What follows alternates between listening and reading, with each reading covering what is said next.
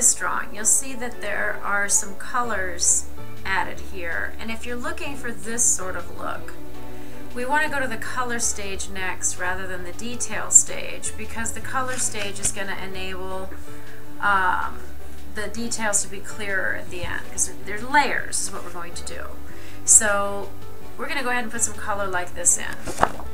That requires a different tool that I hadn't shown you up till now, and it can be obtained at your office products store where the drawing section is, or in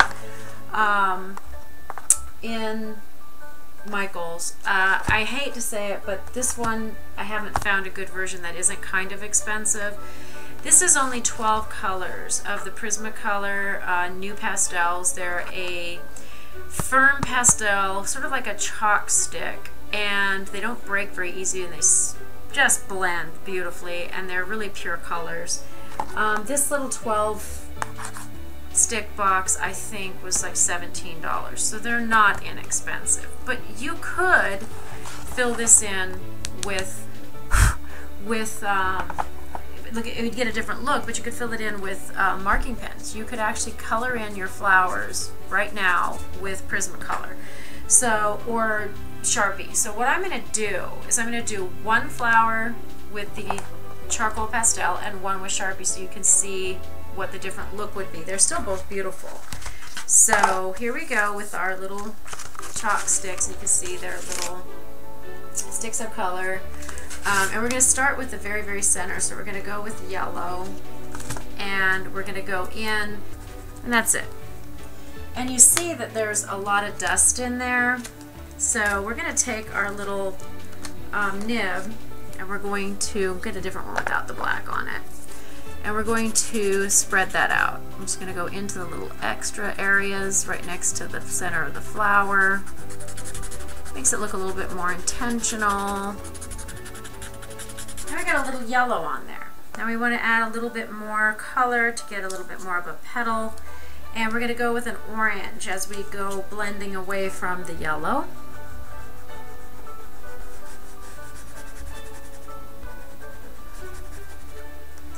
Okay. And again, same story. We're going to come back out. We're going to blend that into the yellow and out toward the edge of the leaf. Okay. Finally, the red. We're going to grab our red, come out to the edge of the leaf.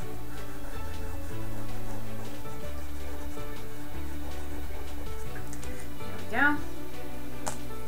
And we're going to blend that back into the orange and out to the edge of the leaf.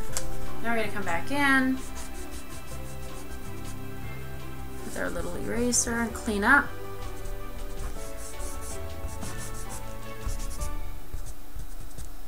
And you can see the base of the color.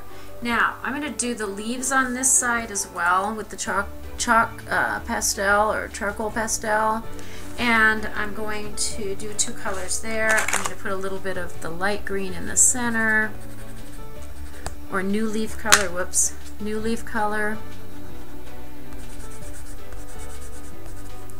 And I'm going to come back in and use the dark green for the detail on the outside.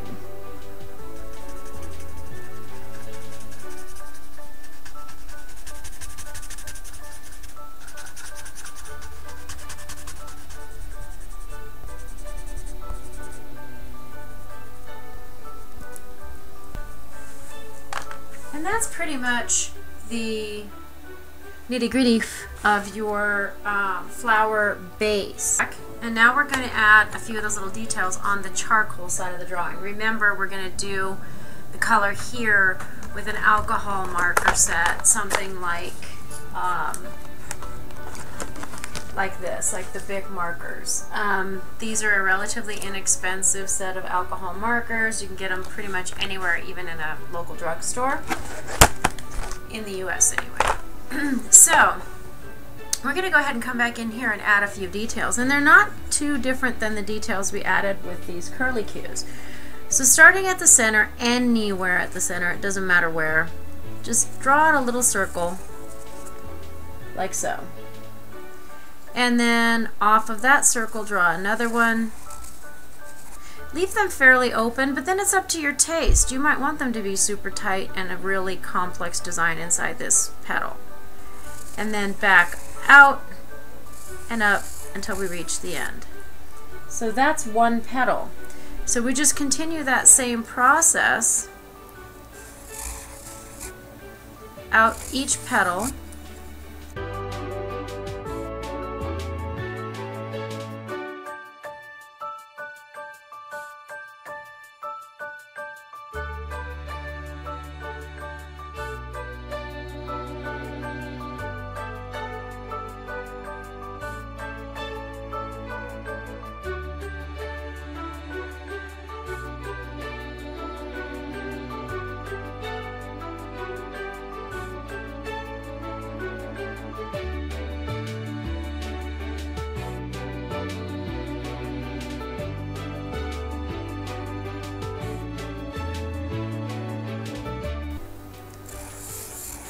So this is the side that is charcoal, and this is the side that we left as just the skeleton in charcoal. And we're going to flip the picture around, and we're going to start working on the side we want to do with alcohol ink. I'm just going to put a few more curlies over here in this open space.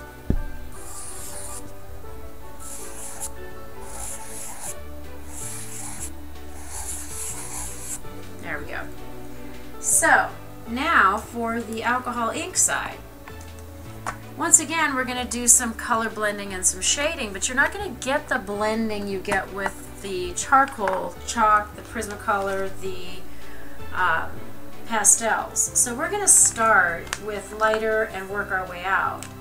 Lighter being bright yellow. So we're going to do that closest to the petal, right over top of our charcoal. Part of the reason I sprayed a little sealant over it was so the charcoal would not move when I put the alcohol ink over it. Again, no real science, only this way you can't blend it in with a nib, you have to blend with the marker itself. So markers, although less expensive, brighter colors, they're also in some ways more limiting in what you can actually do on your paper when you're first learning how to use them. So there's our yellow. Now I'm going to come back in and take a orangey yellow and just sort of overlap the outer part of my yellow. I'm not going to go all the way in, I'm not going to go way out on the petal either. So I'm creating an overlap.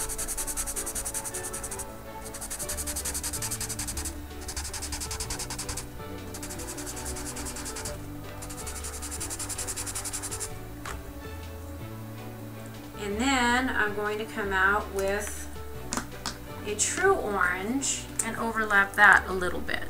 This is how we're faking out the overlap that we cannot really create directly in succession or in sync with the method used with the pastels. Now it looks a little bit like a stripey here, but don't worry.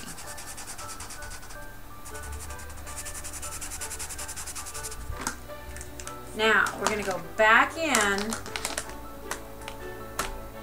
with our orangey color that we just used and go back over the dark orange and back into the same area we were over just a minute ago.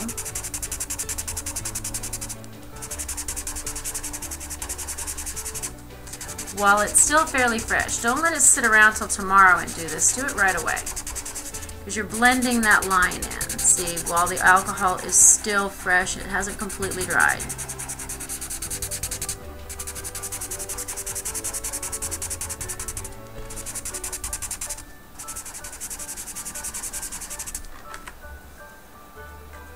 And then we're going to come back and give it some red on the tip of the petals. Going back in and over the outer edge of the orange.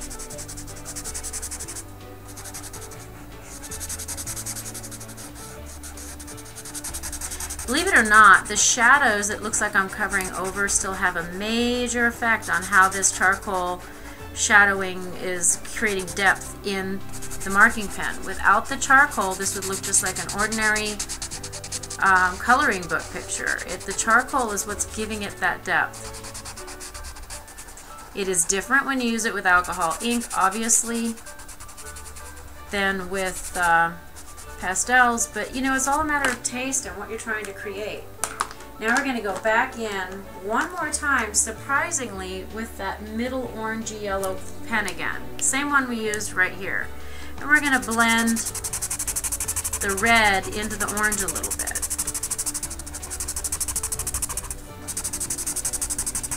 You might, it depends on your pens, you might need to scrub this in a little, and you might need to use a blender pen. Now you can go out and get an alcohol ink blending pen. They're a colorless alcohol basically that is moving the two colors together on the page.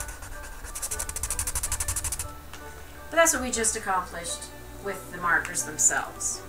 So now you have marking pen Vivid, pastel right next to it. Also Vivid, but a different texture, different style. Both beautiful though, and two different complete mediums on the same page. We're going to do the same thing for the leaves as we did with the charcoal. So we're going to come over here, we're going to start with a little bit of light in the center and put in our curlicue detail.